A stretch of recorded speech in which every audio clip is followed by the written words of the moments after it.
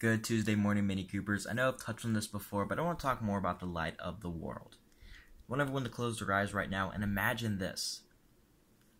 Everything in the whole entire world is black and white. Everything.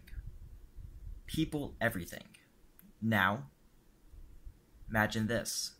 Christians have color, but non-Christians are black and white.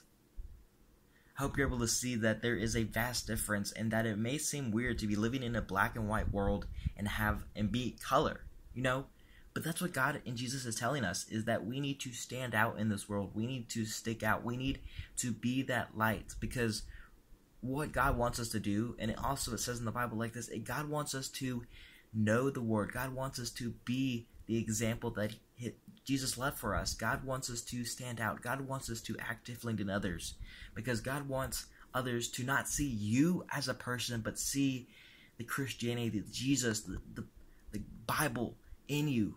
When people see you, you want them to see Jesus in you, not yourself. So reflect on that today, Mini Coopers, and have a blessed day.